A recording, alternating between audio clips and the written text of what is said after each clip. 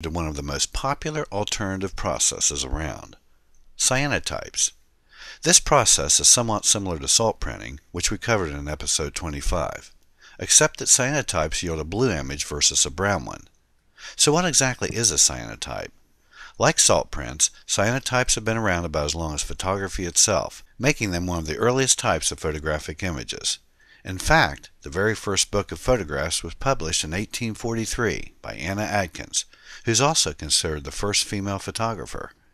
Atkins' handwritten book contained cyanotype photograms of algae that she contact printed using the cyanotype process. The book was called Photographs of British Algae, Cyanotype Impressions. A cyanotype is basically a photographic print that is monochromatic, meaning it's made up of different values of a single hue, which in this case is blue. Blueprints, which are used in architectural drawings, are made by the same basic process as cyanotypes. Creating cyanotypes is similar to making photographic prints in the darkroom and is very hands-on.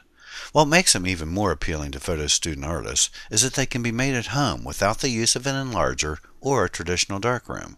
So if you have ever wanted to make your own photographic enlargement the old-fashioned way, but don't have access to a darkroom or a film camera, cyanotypes are going to be your ticket to success. All you need to make a cyanotype are the following materials: a formulary cyanotype kit, available online at www.freestylephoto.biz, a digital negative, a soft, fine-bristled brush, a sheet of 8 by 10 inch watercolor paper, a contact printer, which you can make yourself, a pair of clamps, a tray large enough to accommodate the watercolor paper, and the sun, your source of ultraviolet light. To get started, the first thing you need to do is prepare your chemicals. In your kit are 2 pre-measured dry chemicals, potassium ferrocyanide and ferric ammonium citrate. You mix these chemicals with distilled water and store them separately in brown bottles. I use hydrogen peroxide bottles that have been well rinsed out. When it's time to coat the watercolor paper, be sure to go into a darkened room with a weak light source, such as a bare 60-watt lamp, placed fairly far away. The solutions become UV light sensitive once they've been mixed together. Mix equal amounts of the 2 solutions in a clean container. An ounce of each is plenty if you're only going to coat a few sheets. Use masking tape to secure a sheet of watercolor paper to some old newspaper, covering the corners just enough to keep it in place. Now apply a smooth layer of the solution to the watercolor paper using even strokes with the paintbrush, moving horizontally and then vertically to make sure it's evenly distributed.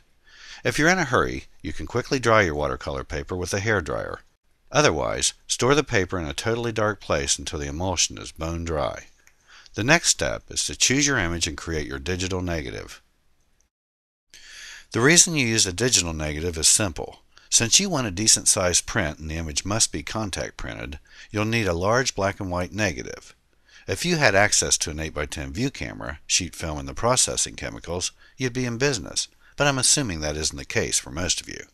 Therefore, we'll be making our 8 by 10 negative digitally in Photoshop.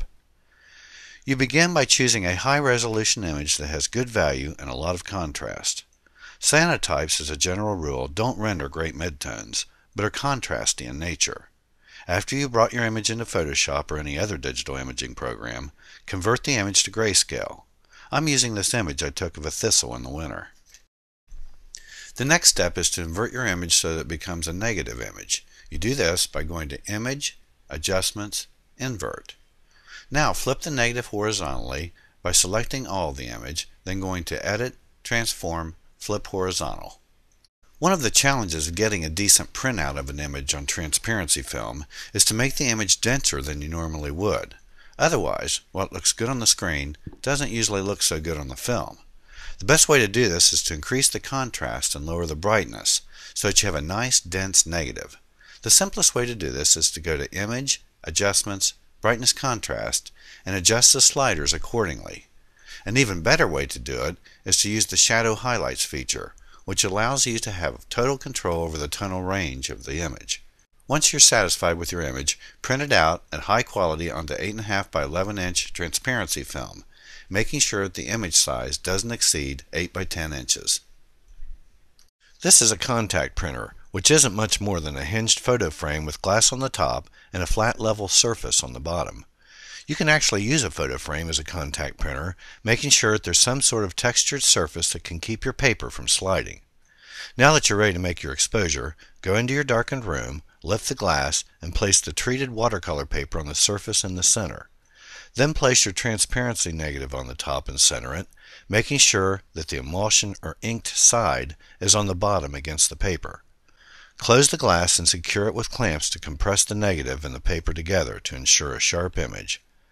I always use full sun to expose cyanotypes because it takes much less time than using quartz lamps, like we did for salt prints. Cyanotypes are considerably less light sensitive since iron is the sensitized material instead of silver. Take your contact printer outside and place it at an angle facing the sun. I use an easel for this purpose, but you can simply lay it against something instead. Take note of the time and give it about 8 to 10 minutes in the sun. There's really no way to calculate exposure time using UV sources because there are so many variables that affect proper exposure. I will say that your paper should turn from yellow to an almost white or washed out blue before it's ready for processing. Once your exposure is made, take your contact printer inside for the final step. Remove your watercolor paper from the contact printer and place it in a tray of cold water. Agitate the print by rocking the tray from side to side and front to back. This process removes any unexposed chemicals from the print. After 4 or 5 minutes, your wash is completed and you're ready to lay your cyanotype flat on newspaper and allow it to dry. And here's the final product. Note that the blues get a bit darker and more saturated after drying, which really makes the whole thing pop. If your final print looks too light or too dark, adjust your exposure accordingly until you get the exact result you want. Well, that's about it for this lesson. I hope you learned something new.